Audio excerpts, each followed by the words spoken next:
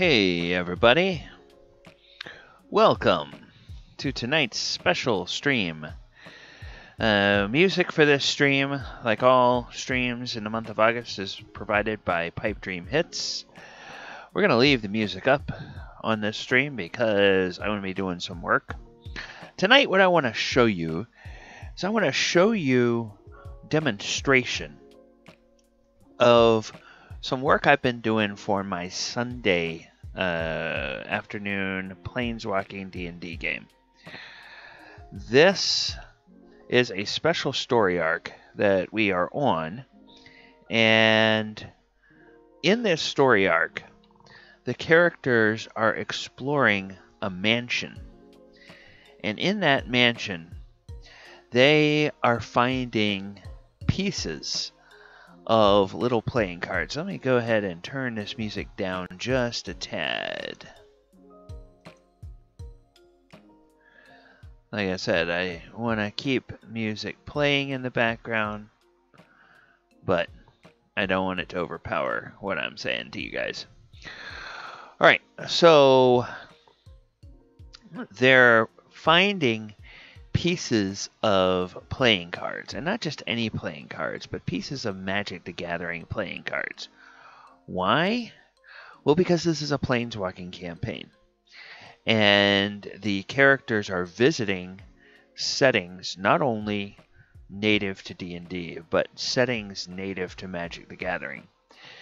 And in this particular story arc, they have a chance to find pieces of ripped up cards, put those cards together by the use of a creature called a tape elemental, and then they can either choose to bring those cards back to the demi-plane they started from in order to get treasure in the form of large amounts of gold, or they can bring those back to get actual spells that they can use. As all 5 of the players in the game are spellcasters, so I chose 5 different spells. And yes, I know what you guys are saying. You're looking at this and you're going, are you kidding? You're using cards out of Unglued. Yes, I am using cards out of Unglued for a couple of different reasons. Number one, a lot of the places that they have been, a lot of the realms they have been to in settings for Magic the Gathering have been very deadly, and they've had a lot of fighting to do, and some of them have been very grim. And for the second thing, I've always loved Magic the Gathering as a game, but I've never had the patience to take that game seriously.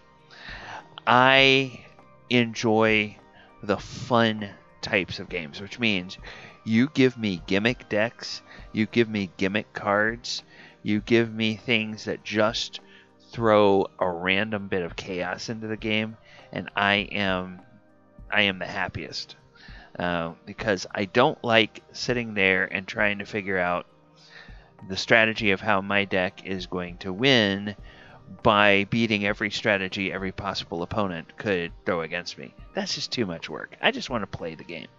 I don't want to waste time doing a whole lot of stuff. So, everything. Plus, of course, I've created specific spells for Dungeons & Dragons 5e that are based on these cards. But what I'm going to show you is how I turn these cards into actual puzzle pieces that the players find and then have to figure out how to put together. So, what I have here is I have my favorite handy dandy art program open. It's GIMP. GIMP is similar to, but a freeware version is very similar to Photoshop. So it gives you the ability to create images with a lot of layers, and you can do a lot of effects, and you can do everything. So what we are creating is we're creating different puzzles, and I'm going to show you, or different puzzle pieces. I'm going to show you a couple of the ones that I have already done and show you how they work. So, a couple of the ones that I've already completed are, or one of the ones I've already completed are the Black or Lotus. And you'll notice over here on the right-hand side of my layers, what I've done is I've created a bunch of different layers, and I'm only right now having the base layer visible, which is the entire card. But then I have a layer that I create that I call Jigsaw. And what Jigsaw is it's just a layer where I go in and I create little lines, which are basically going to be the cut lines where I cut the various pieces of the card. And then each one of the additional cards, you'll see if I make these areas visible, almost nothing changes. The only thing you may notice is that occasionally we will have a little bit of these jigsaw lines will kind of disappear because there's a slight bit of overlap, because I'm not perfect in creating these different pieces. So once we get it all in focus, you should just basically see the whole card. But then what's going to happen is that when I turn off the base layer and I turn off the jigsaw layer, I'm then going to be able to start turning off the other different pieces of the card. And then what I will be left with when I choose to export is I'm going to be left with a piece of the card that the players will find in a certain location within this mansion. And then they have to figure out how many other pieces of the same card there are, put them all together, and then feed all of those to the tape elemental. So this is kind of the mini game that I'm setting up for my characters, or for my players, in the Sunday afternoon game. All right, so we've seen this, and again, I've already done everything on the Big Furry Monster right side card as well. But now we're going to go through the censorship card. So the first thing I have to do is I have to go back and I have to look to my notes. And I have to figure out how many pieces I decided there was going to be in the censorship card. Hey, Virgility, thank you for the follow. And hey guys, thanks so much for hanging out this evening. Got a few viewers on. All right, let's go and let's take a look. I have four pieces that are going to be in censorship. So what I am going to do is I'm going to go back over here, and you can do this if you have GIMP, which is, like I said, it's a open source graphics manipulation program that you can download, or if you have Photoshop, or if you have any other similar graphics program that allows you to create images with layers, you can do the same thing. Now, also, fun fact about this, if you're using artwork like this in your D&D game, you are perfectly within your rights by the copyright of Wizards of the Coast to take their card artwork as well as their D&D artwork and manipulate it and change it and everything. The only thing is you cannot claim it's your own art. So clearly anybody who looks at this would go, yeah, that's a Magic the Gathering card. You're not fooling anybody, and it's not like, oh yeah, somebody, this guy that I watched this video, he invented this card. No, he didn't. Wizards of the Coast invented it, and they released it in the unglued set. So we're going to create a new layer, and we're going to call the layer Jigsaw. And then that layer is going to just naturally ride right on top of the base layer. Then what we're going to do is we're going to go over and we're going to get our pencil tool. And we're going to make the size of our pencil 2. And the make the color of our pencil black, just because that's kind of an easy color. And we know that we need to create 4 pieces for this card.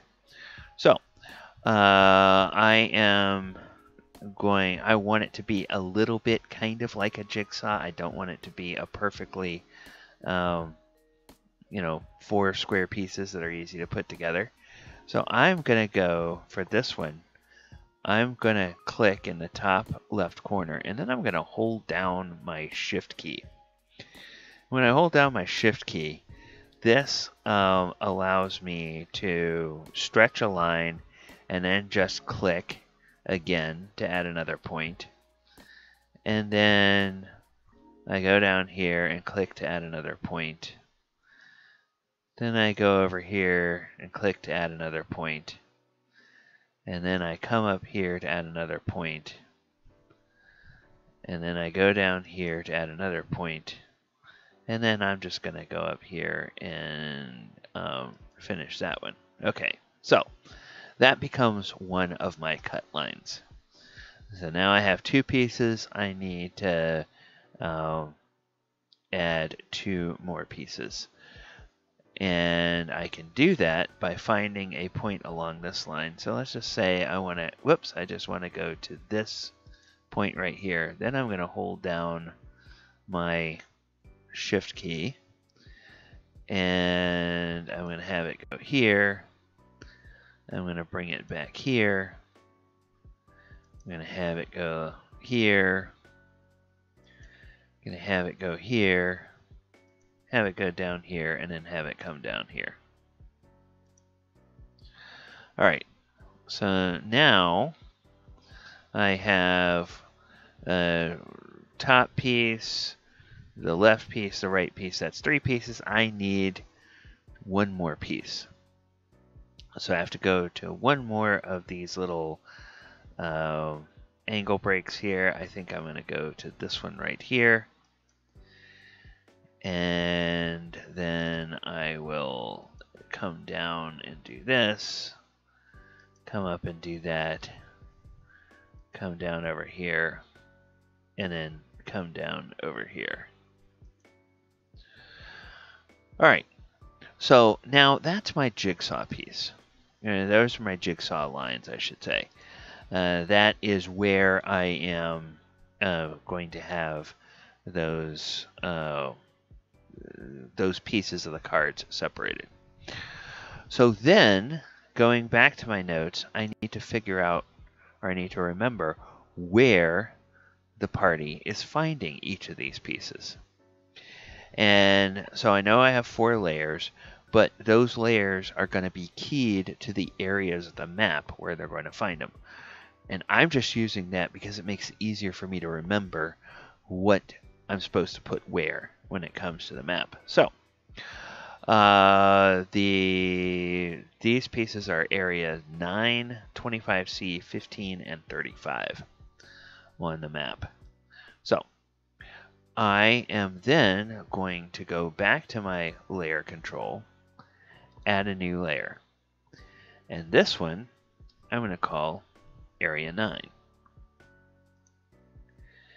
And then I'm going to add another layer and call it area 25C.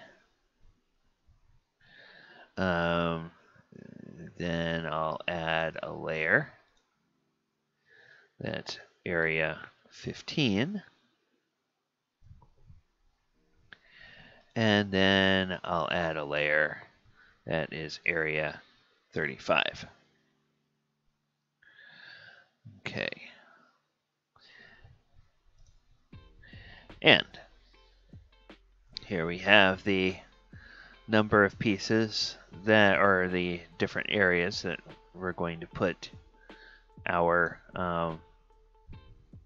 pieces in. All right.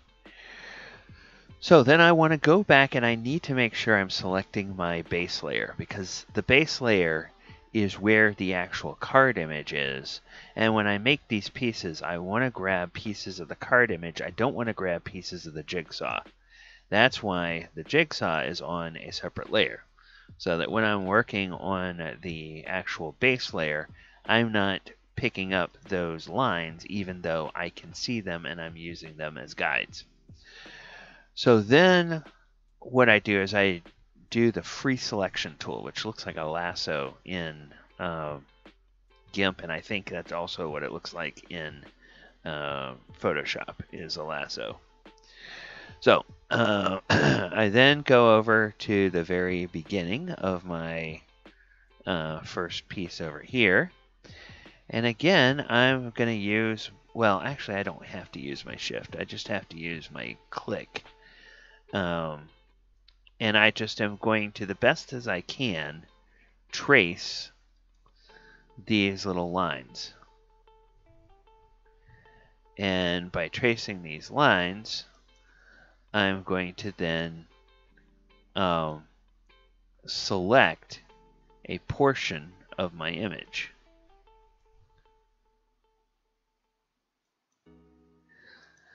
And then with this lasso tool, you can go outside the boundaries of the actual image. And then you click on the rectangle selection tool, and it suddenly turns that into a selectable area.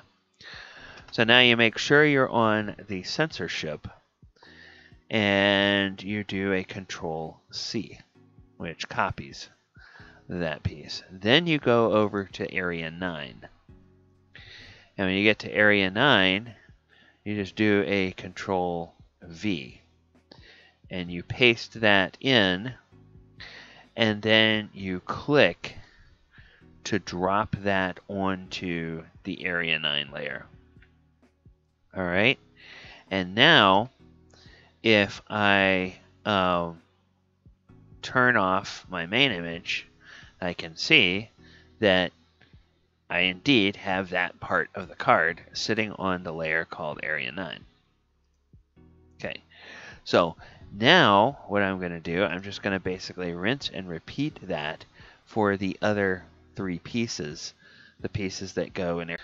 So now I go back to my lasso tool. I click over here to begin the free selection. For the first part of this, it's going to mirror exactly what we did until the lines for the next piece diverge, which now we go down to about here, and then come on down to about here, and then over here, and then over here, and then over here, and then down to here. And again,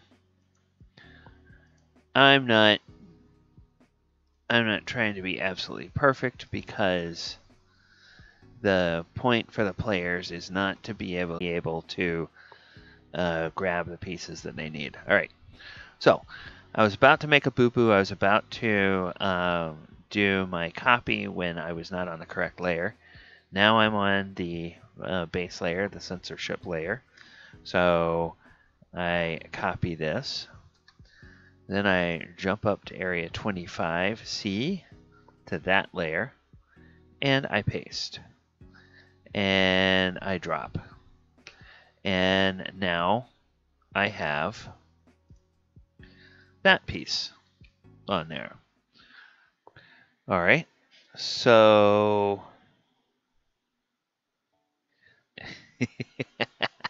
anyone else? Drats? Drat says, anyone else picturing the players playing in their head, believe in the heart of the cards. Duel. Why not use magic selecting and go to your jigsaw, select one of the pieces to target them, then go to your base to copy that piece to your other area. Oh, that's a good, that's actually a good point. That's another way you could do that, Drats. In fact, let's go ahead and let's try that on the next piece here. So if we go to, that's the fuzzy select tool. Let's do the magic select tool.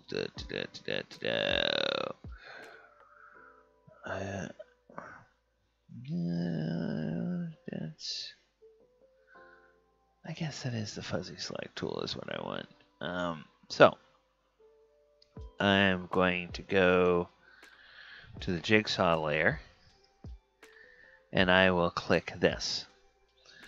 And then I go to censorship, and I can copy that. And then I can jump up to area 15, and I can paste that. And then go ahead and drop it in. And then, yep, see, that works. Okay, good suggestion there, Drat. That's a quicker way of going about doing the same thing. And saving time is always a lot of fun. I was trying to be more precise than I needed to be for the purposes of doing this. Okay, then with our last piece, we're going to go back to the jigsaw layer. We'll grab this last piece here. We will go to censorship. We'll copy. Then we'll go over to area 35. And we will paste. And, all right. So now if we turn that off, yes, indeed, we now have our fourth piece. So now each of these pieces here is a separate selectable layer that I can eventually come back, make a separate image of, export that image, and then place it as a handout in the area where they are supposed to have it.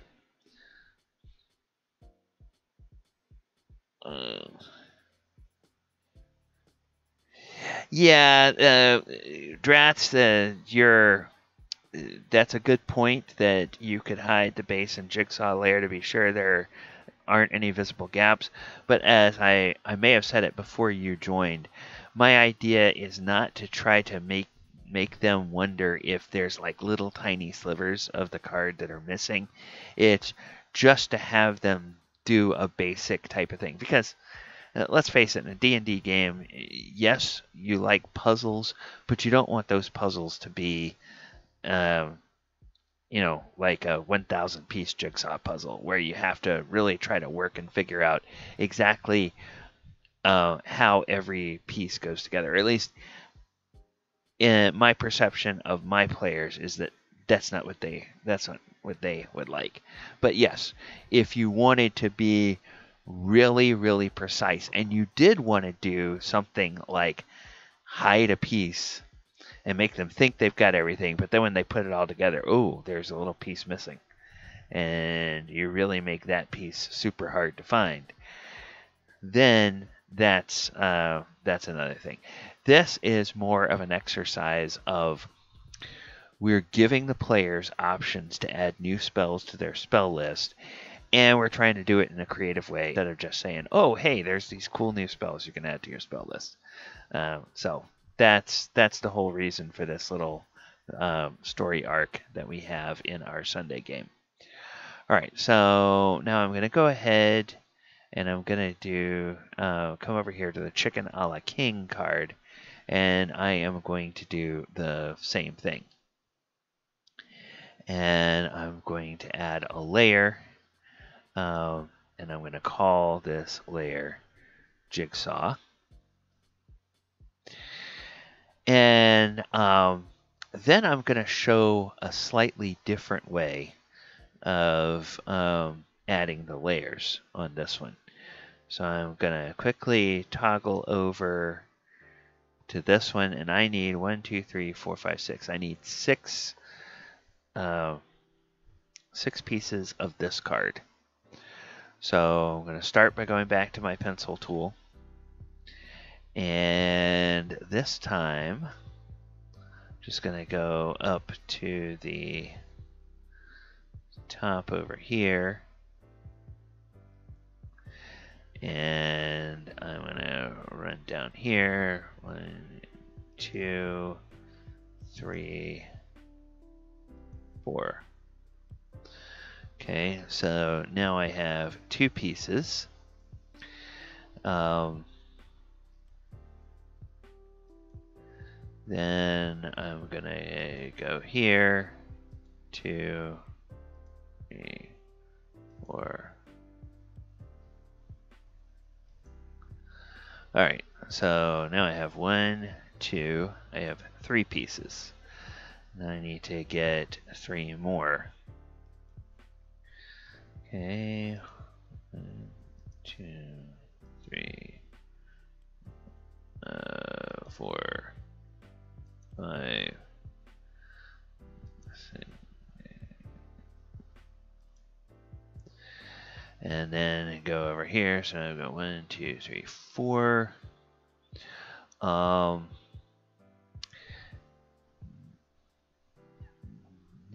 I'm going to do something a little bit like what Dratz was talking about. But I'm going to make it a little bit more obvious than he was probably thinking of.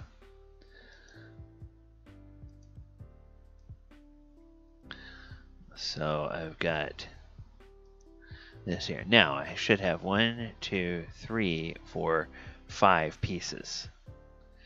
But now what I'm going to do is I'm going to go up here. I'm just going to start in the middle of this. And go here, go here, go here, go here, go over here, go over here, go over here, and go over here. And now I have, whoops, let's see. I may have to, yeah, there we go. All right. So now I've got the 6 pieces, but the 6th one is entirely contained inside one of these pieces. So when they find one of the pieces, there's going to be a hole missing out of it. And then they have to figure out where that hole is and put that in there. All right, so now I have my jigsaw layer and my base layer. So now before I go and create any other layers, I'm just going to simply take my fuzzy select, go over here and click on this, and then I'm going to copy this, and then as I come up here, I am going to do a Control V.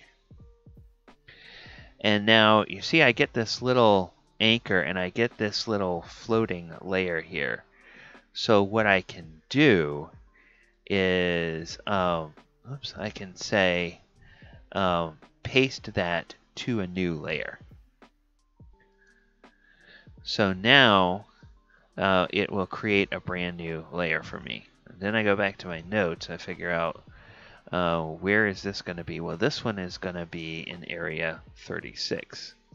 So now I just change the name to area 36.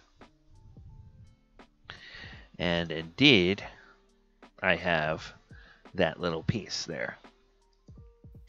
Okay. And then I can go back to my jigsaw layer, and I can take my fuzzy selector tool, and I can go about selecting the rest of these areas. So Control C. Okay, giving you an idea. Good. All right. Love it when people get ideas from things that they see online. I think that's what we should all be doing if we're creators, is we should all, hopefully we do things that will entertain and perhaps educate other people, but the height of doing something creative online is that you inspire somebody else to do something. So that's really cool, Drats. All right, so I have copied this. Then I'm going to Control V. I'm going to paste this as a floating layer. And I will make it a new layer.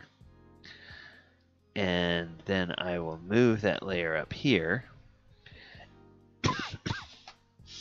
And I will say that I'm going to call this one layer 2.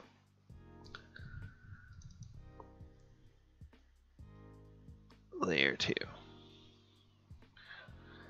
Alright, then if I turn off the other layers, I can only see that piece. So far, so good.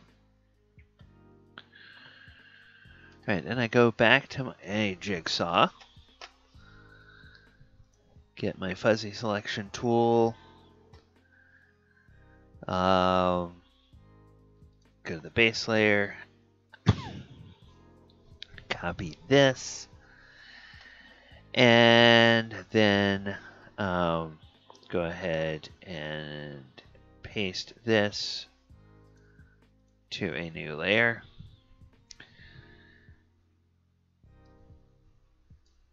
And this layer is going to be layer 7.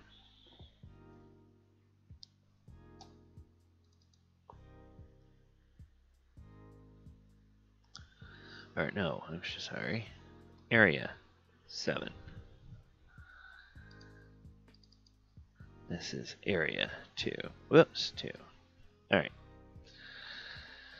So I turn this off, and now I have now I have that piece. Okay.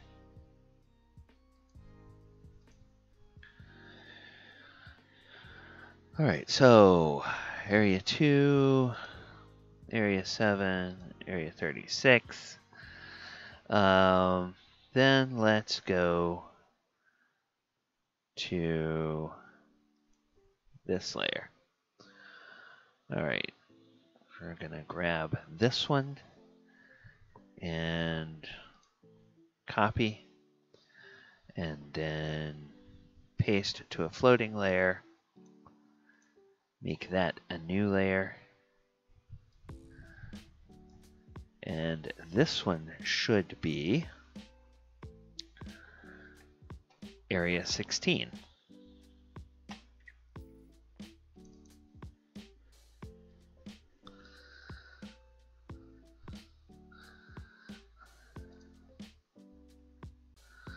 Alright, and now this is the one they're going to find. It has a hole in it.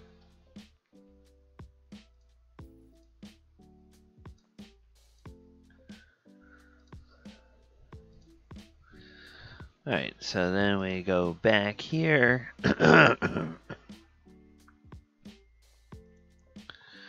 We copy this. Control C. Then we go ahead and we Control V, layer, new layer. And we bring that up. And this one is going to be area 22.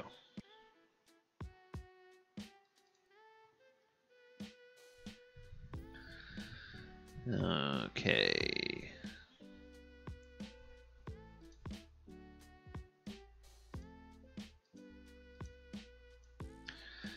And everything is working perfectly so far. Alright. And that gives me 1, 2, 3, 4, 5. So now I just have one more piece to do. And that's gonna be this little piece down here. So I can go to my base layer, copy, then paste to new layer, and then this one is going to be in area 31. Alright, so area 31.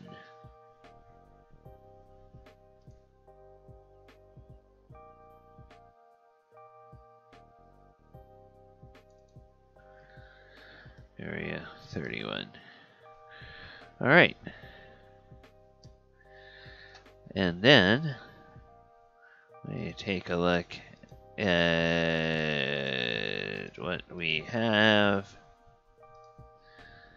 Alright. So now we have all of our little pieces of this.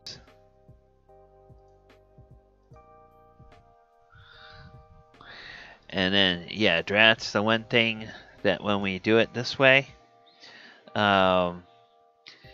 is we have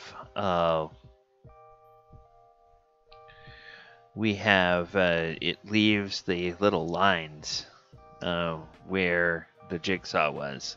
If we just do that magic selection tool, that's the only thing that we wind up doing this. Okay. All spells in D&D have a set level and type. Oh, okay. In 5e, they are all a spell is always the same level, regardless of which class gets it. Now, in older editions of D&D, there were, in fact, some spells that one class would get at a certain level, and other classes would get at a completely different level. So you would, they might both have access to it, but for whatever reason, one class would get it earlier than the other classes. In D&D 5th edition, what they've done is every class has a school of magic. And so, or a school or a discipline, you could call it, of magic. And then that spell is available to certain classes.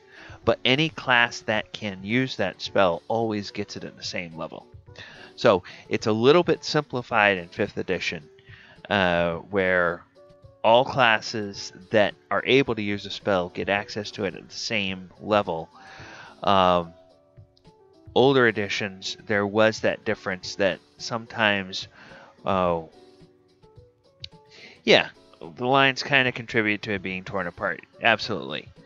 And that's the whole thing in the idea for having them in different pieces is because, of course, very famously in Unglued, probably the most famous card out of Unglued, was the Blacker Lotus card.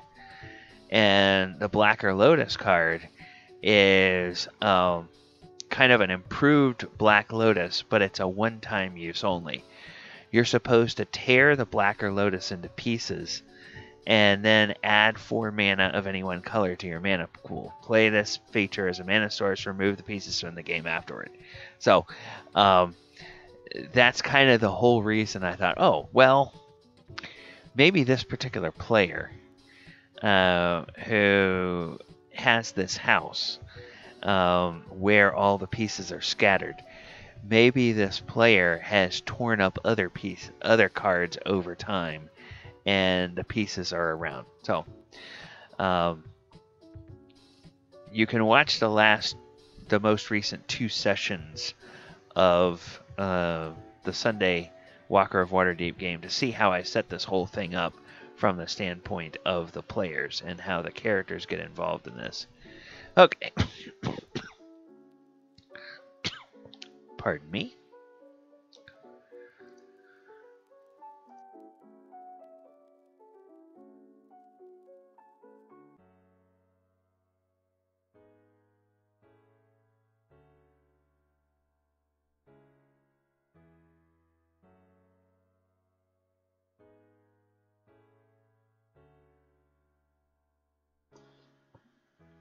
Okay, I've got this stupid summer cold, and it's just causing me to this nagging cough that I got with it.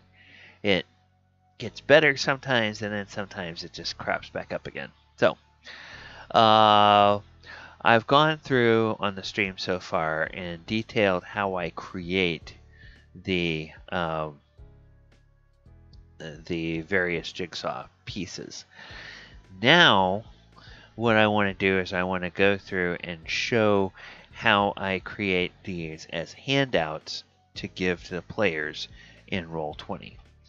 So I'm going to go back to the Blacker Lotus, and I'm going to start turning off layers until I have only one layer showing.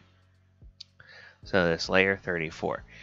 Now, what I'm going to do with this is I'm going to export this as an image, and I'm going to export this as a PNG image, and it's Blacker Lotus area 34 is what I'm going to call this PNG file. So export that. Now, I am doing things in a couple of different steps, and it's because I just have this perpetual fear of screwing something up. So I'm doing this the safest way that I know how. There are other ways you can do this that will take a little less time, but it might mean that you have to go back and do a lot of work over again if you screw it up. So we are doing this the safe way. So now we're going to go export this one as Blacker Lotus area 27.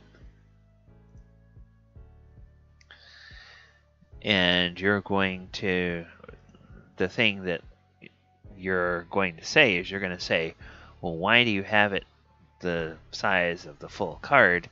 Because wouldn't it be obvious where the piece goes in relation to the other pieces? Well, that's what we're going to deal with a little bit later. Alright, so then we go to area 1B, and we're going to export as area 1B. Yeah, area 1B.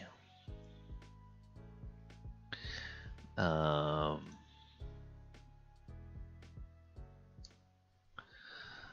right. Then we're going to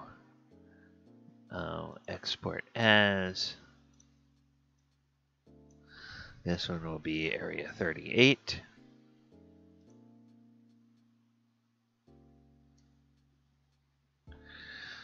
All right.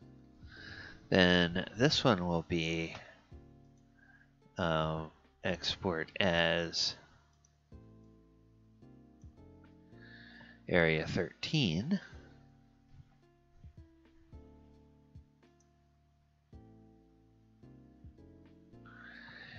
And then this one, sixth and final piece, will be area 32.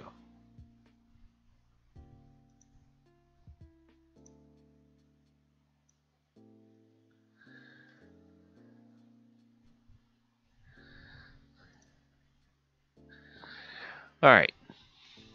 So now I have these 6 pieces,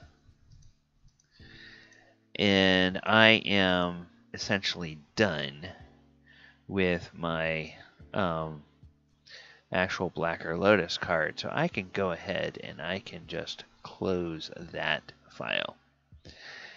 Now what I want to do is I want to go and I want to open the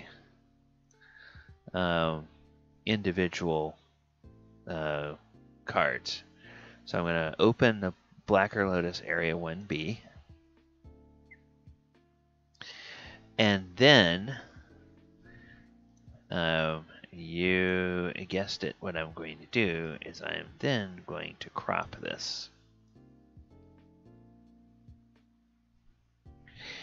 And I have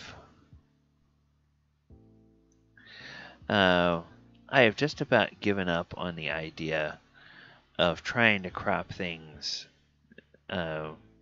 if they're going to be a separate image file down to all the little nooks and crannies, because it seems like a lot of times when you export those, it's just going to bring back a square image anyway, or a round image, and you're going to be left over. The important thing for me is just to have those excess areas be transparent.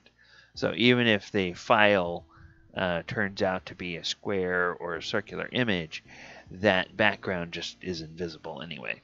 So then you do image, crop to selection, and then I'm just going to go overwrite Blacker Lotus Area 1B. And I just save that as a as another PNG file. And then I do the same thing with Area 13. So go ahead and make this a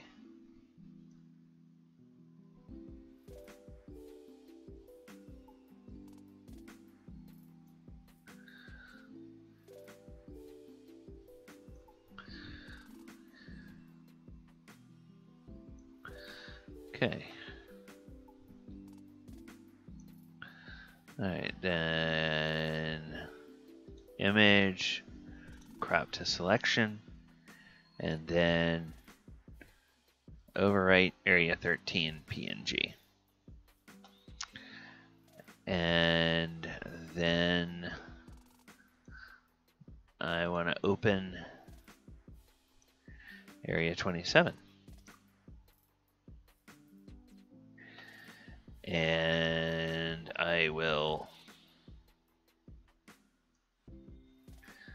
again crop this down to a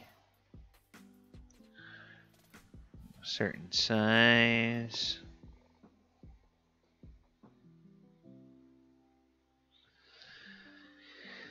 Okay, and image, crop to selection. And then overwrite the Area 27 file. Then I open the Area 32.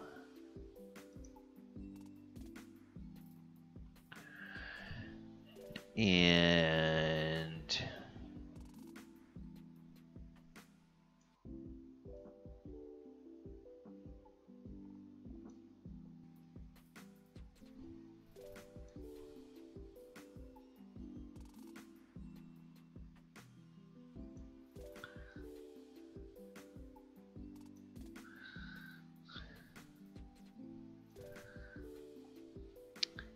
image, crop to selection, and then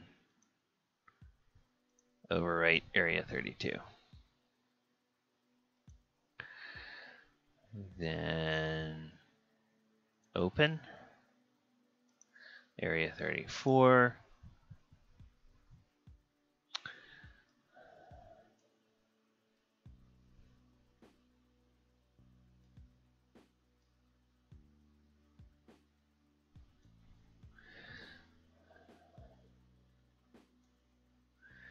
And oops. So then image, crop to selection, then overwrite Area 34, and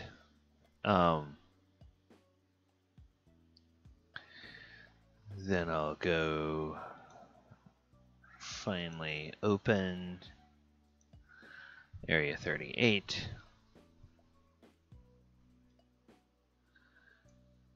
And we'll make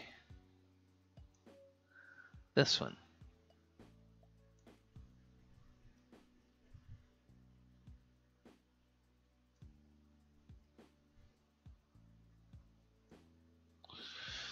Okay. All right, so now image, crop to selection.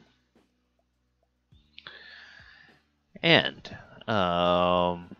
we will overwrite area 38.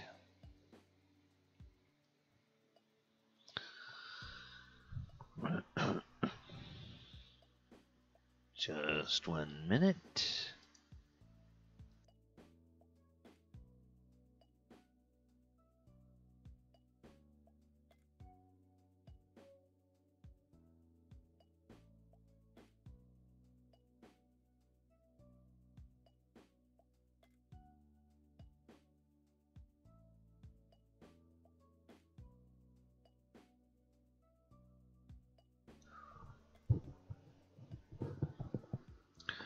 All right.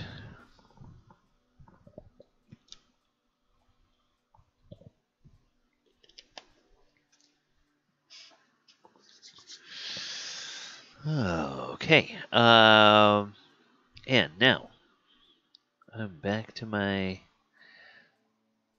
GIMP. Okay, and I've saved these all as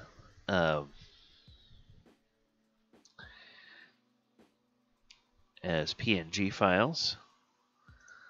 So now one thing that I get annoyed with GIMP about is that when you don't save it as its default image file, it always asks you when you close it, hey, you're about to close it. You haven't saved this as a XCF file. Are you sure you want to close it? Yes, of course I want to close it. All right. But now those are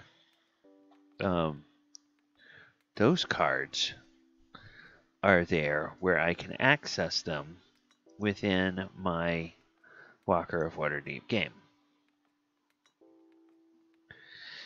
And what I can do is I can go into my Roll20 game. And let me see, I tested this before. I want to make sure that this is actually going to work. I want to this open,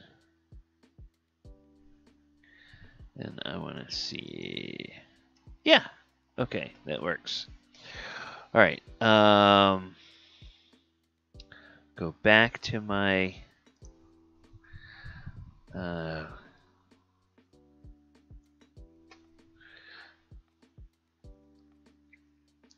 yeah, this map loads kind of slow because it's kind of a big and clunky map. And what my players did is my players kept track where they found pieces of the card, and so they know where they were when they found these pieces in the game, and they put little letters to indicate which character found that. So O was Oyahusa, A was Adamant, Inca, and then Elora, G is Galabar. So we are doing we're doing that. Okay. So connection to the server has been interrupted. Anything? Okay. Good. I think that's gone now. All right. So then what I have to do is I have to go in and I have to create a handout. So I'm going to add a handout, and the handout is area 1B. and that handout is going to contain the piece of the card that appeared in that particular part of the map. So if I then go to my if I go, I think it's here, I think it's here, I think it's here. Yeah, there it is. Okay. So then I can go to Area 1B and bring that over here, and it drops this little image into the handout. And then, because we know that Oyahusa found a card here in 1B, I can put this into Oyahusa's journal.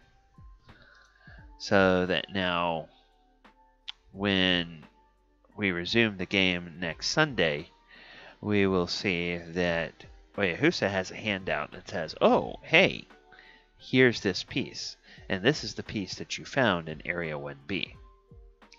And then I can go through and I can do the same thing for all of the other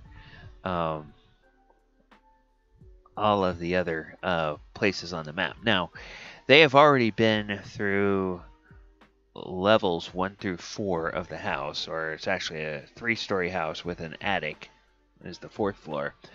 But they just found the way to get to the basement, which, in a strange way this house is constructed, the only way to get to the basement is from the attic. And it's a long spiral staircase that just goes all the way down from the attic to the basement. And that's the only way to get in there. So,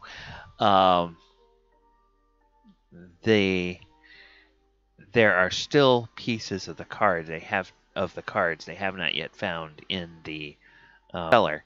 So when they come back to the game next time, they are each going to have several pieces of card, and they can, look at those and share those with each other and try to figure out which pieces go with which. Because when they finally get down to that tape elemental in the cellar, they're going to have to feed all the correct pieces of the same card at one time into the tape elemental in order to repair the card and have it be a pristine card once again. There's already handouts that the players have access to that show the full card, so they already kind of have a template. They know what they're looking for, and that's because they were shown copies of the card by the gods before they were sent on this mission. And which, yes, that was me kind of making things a little easy on them, but I wanted it to be fun and not turn into a frustrating side mission. This is supposed to be kind of a little fun interlude from the main story of the campaign, and not something that causes a lot of consternation and frustration for the players or for the PCs. Alright, so that's basically the process that that I go through.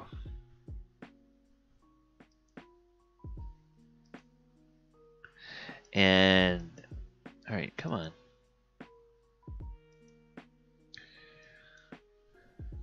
Okay. Okay, so, alright. Interesting. Alright, so now I want to jump back over here, and I want to see, do we have any additional questions from folks?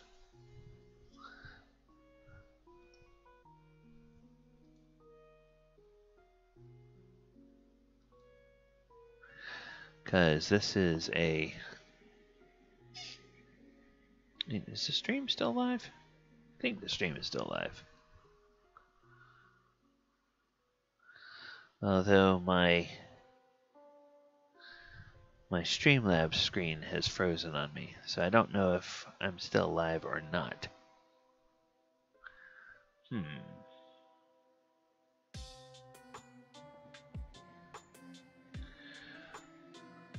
You guys still there? Are we still live?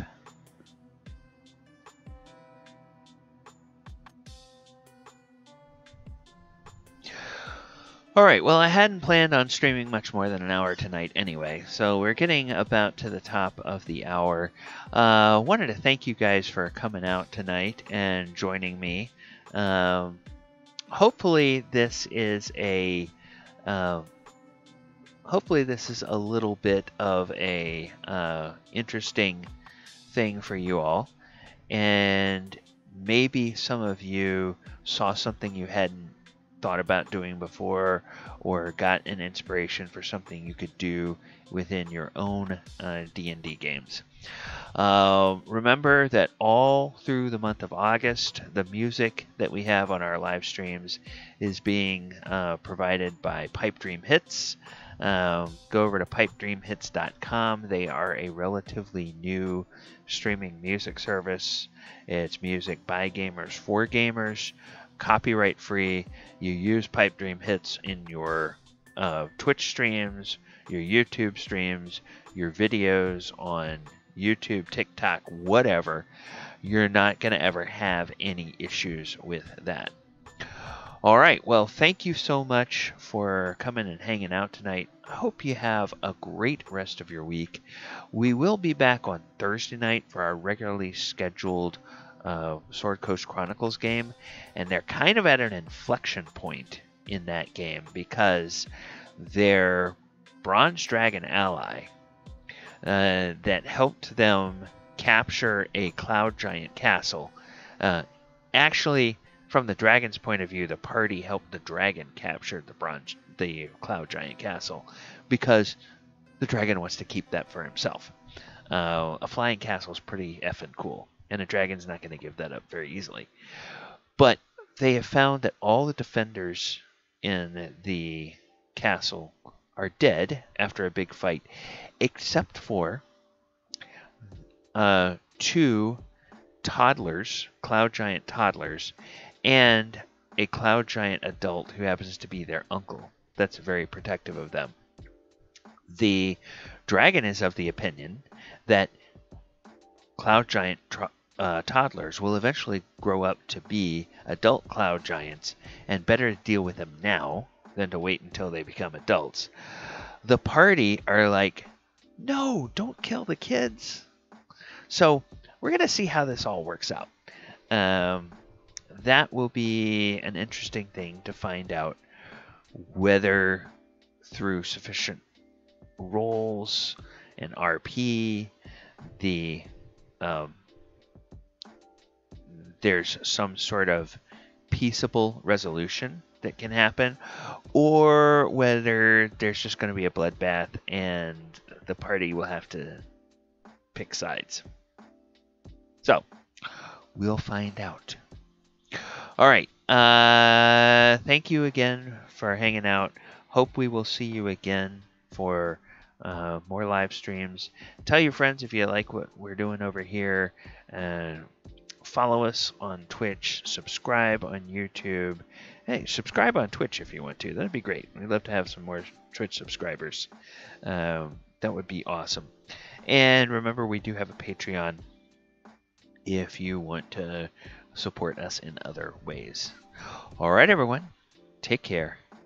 And good night, everybody.